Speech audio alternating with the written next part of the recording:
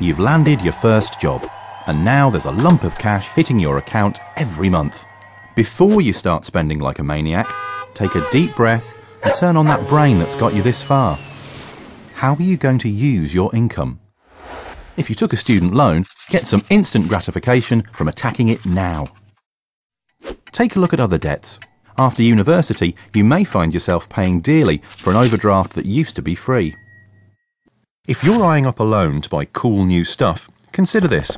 Scientific research shows that resisting the temptation to spend is linked to intelligence. And if you really want to get ahead, set up an automatic payment into your own personal safety fund to use if times get tough. The price of a single night out each month is a good start. Set a target of 6 months' salary. Replacing instant spending with clever financial habits is a virtuous loop.